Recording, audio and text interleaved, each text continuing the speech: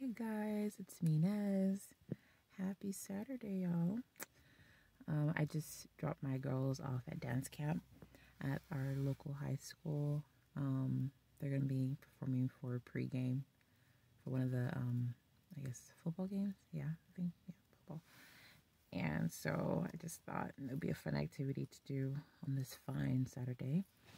So I'm just coming from their gym, and I said, let me dig into some scripture and have a little fellowship. So let's go to John chapter 6, starting from verse 26. It says, Verily, verily, I say unto you, ye seek me, not because ye saw the miracles, but because ye did eat of the loaves and were filled.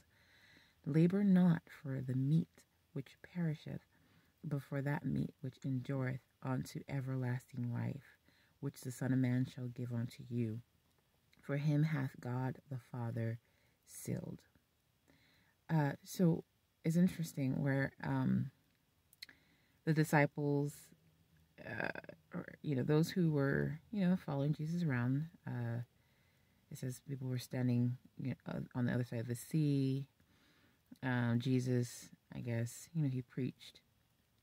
And it says, howbeit there came other boats from Tiberias nigh unto the place where they did eat bread after that the Lord had given thanks, right?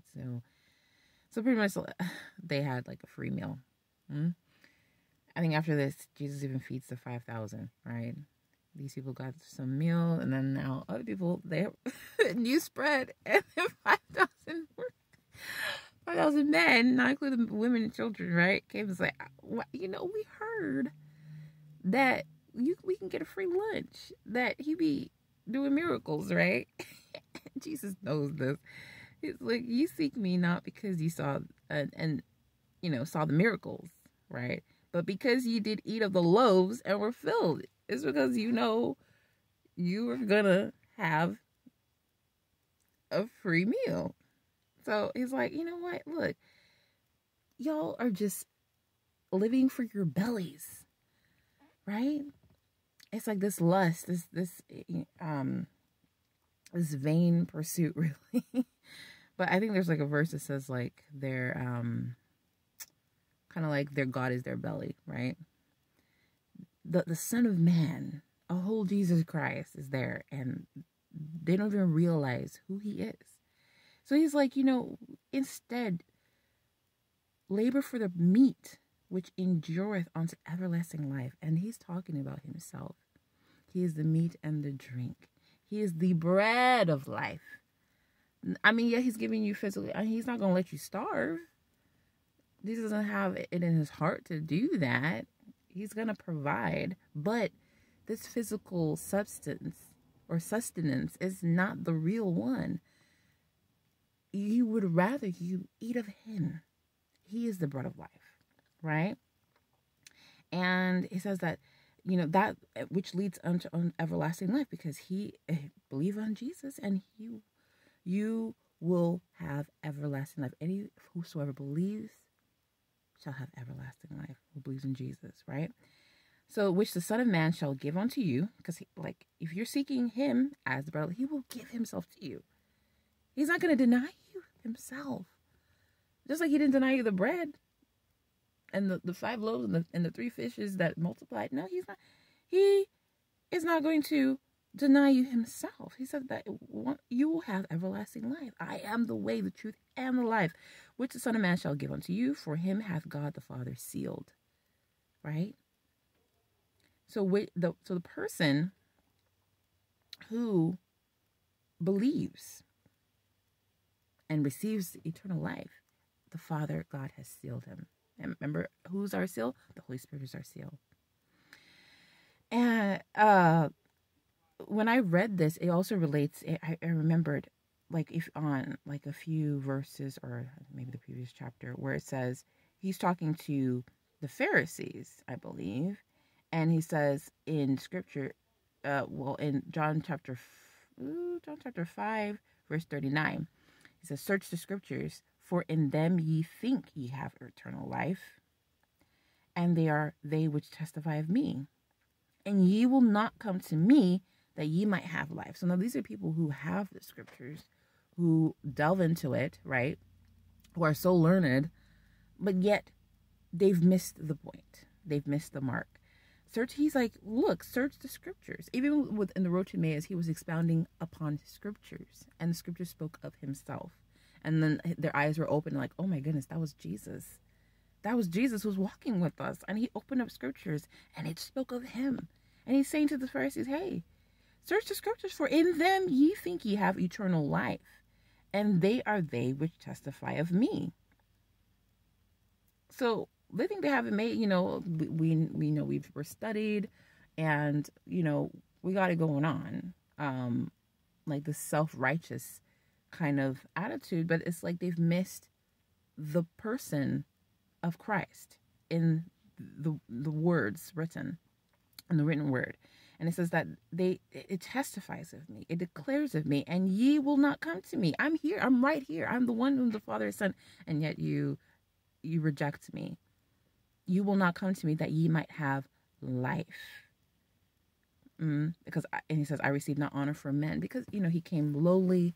He's not like this grandiose king, conquering king or whatever that they probably thought he would come in his first advent.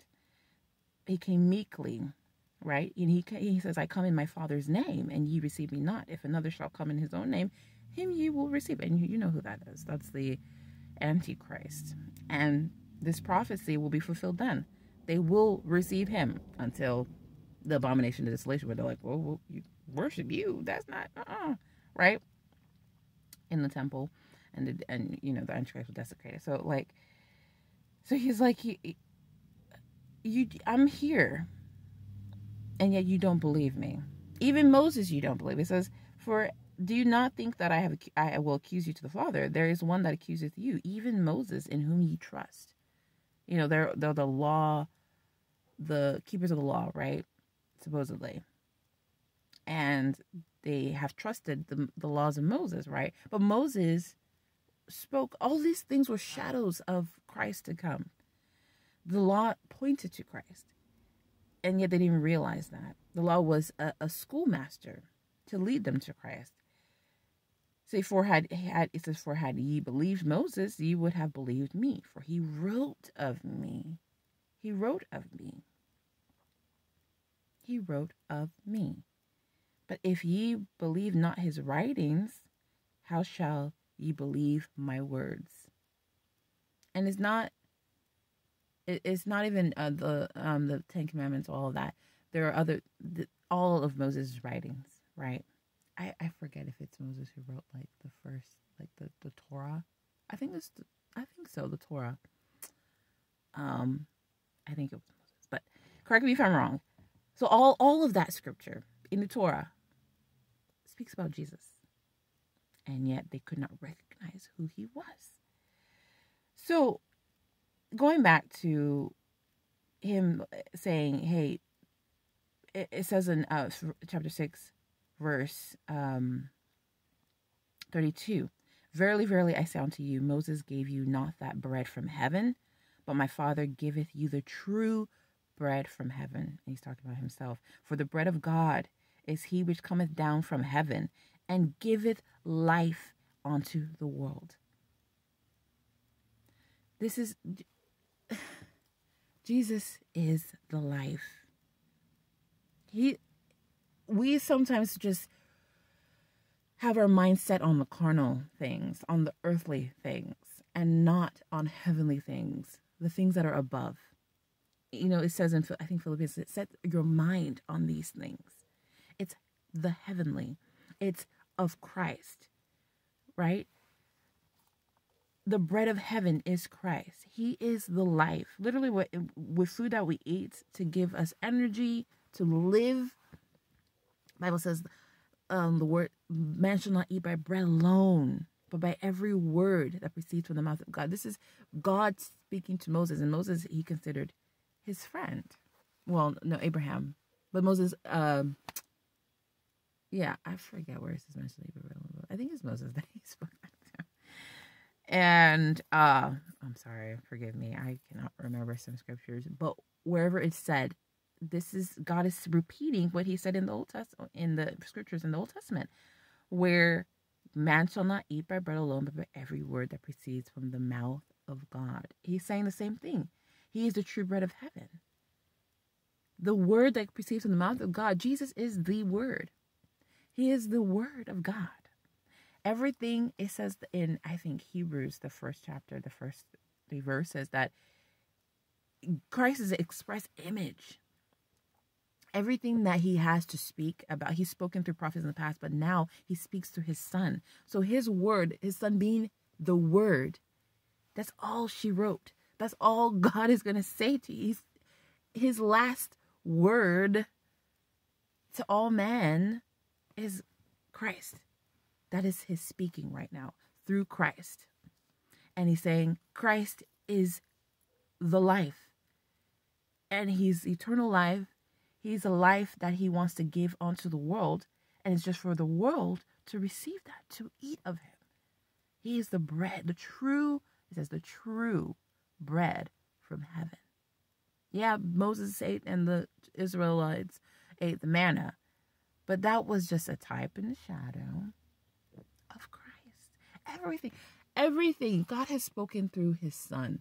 Everything that he has done up to now and for the future is through Christ. It's for Christ.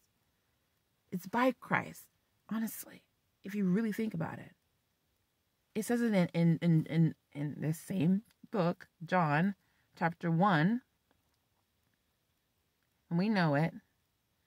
Where it says, in the beginning was the Word, and the Word was with God, and the Word was God. The same was in the beginning with God. All things were made by him, and without him was not anything that was made. In him was life. See this life? And the life was the light of men. Jesus is the life, and he's the light of men. And the light shineth in darkness, and the darkness comprehended it not. Because Jesus is God. So much mystery that Jesus, the Christ, would come to die for man. And not stay dead, buried, and rose again on the 3rd day. Now we know of the ascended Christ. We don't know him after the flesh. We know him by the Spirit. We don't know him as, he's the earthly Jesus who walked on earth, right? And his earthly ministry, and his speakings. Yes, that was what he passed through and what he was still under the law. He spoke to the children of Israel. He was sent to the house of Israel. But now he has risen. His word is for all men, both Jew and Gentile. There's no distinction now. We're a new man in Christ, right? So this is the present reality, the present truth. And it's something that the darkness cannot comprehend. Even till now, or even then, Satan didn't understand the plan of God. Not even the angels. The angels, like God's angels, they don't understand. They're still learning. Like, what is this? Who's man that God is so mindful of them? What is this plan of God? And he's going to, through the church, he's going to share in all his abundant grace, all his mercies, what does it say? That he's going to show forth his exceeding show forth. I forget, but you know what I'm saying. Oh yeah, the ages to come. Let me look for that verse. I want to say it because I really like. Yes, it says that in the ages to come, he might show the exceeding riches of his grace and his kindness through us, through Christ Jesus, showing where it's going to be displayed to the angels, to every being, to all creation. He's going to show from the ages to come to show the exceeding riches of his grace. Because what else is there? What else is there?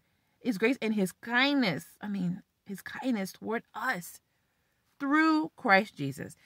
It's still mind-boggling. It's still mind-blowing what Christ did. If you really meditate on it, you can't help but be blown, like mind blown. Even the angels are like, what? How? We don't, sometimes we don't realize it, but I feel like once we pass on to the next, the rapture, and we get our new glorified, I think the full weight, I'm getting chills, the full weight of it, and even at that, there's still so much more to be shown to us. Just still so much more understanding. We just have this glimpse, and even that glimpse, this iota, is massive. It's heavy. The weight of glory is yes.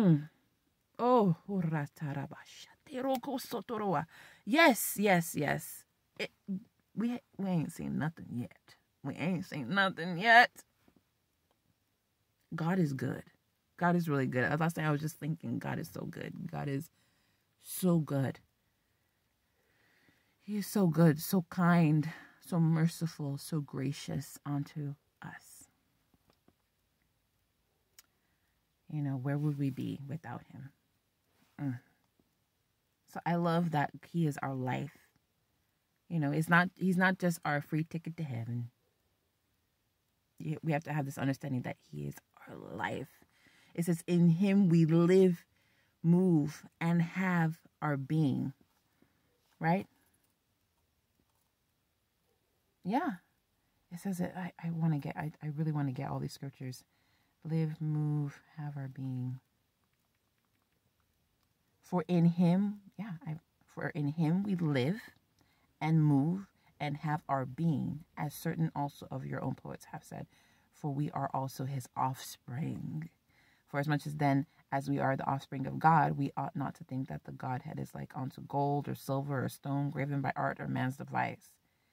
And the times of this ignorance God winked at, but now commanded all men were to repent. We mean change your mind about about who God is. Change your mind, right?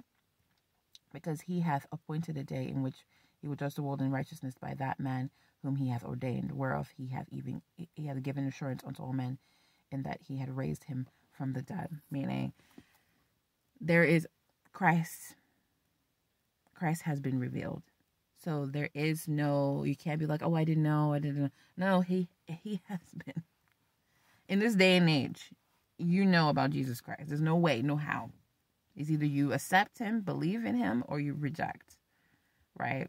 In this, the time of ignorance has passed. He winked at it before. Well, then now there's no excuse. Even creation declares the glory of God, so there's no excuse. Okay, so I think I'm gonna stop there. I just wanted to come and just have a little fellowship with you guys, and I've been blessed. This was a blessing. So I love you guys, and I'll talk to you later. Bye.